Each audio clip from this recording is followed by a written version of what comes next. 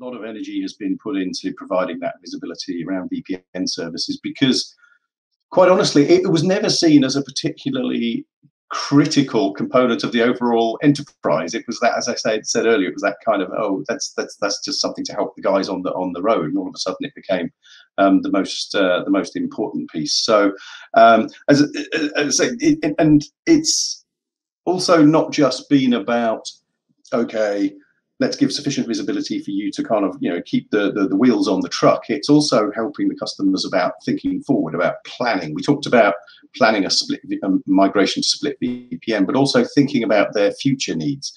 I think a lot of customers are looking to over provision, and the ones that have already transitioned to virtualized infrastructure are actually in a stronger position, because they've got a lot more flexibility and ability, for example, to spin up more VPN resources or more virtual desktop resources, for example.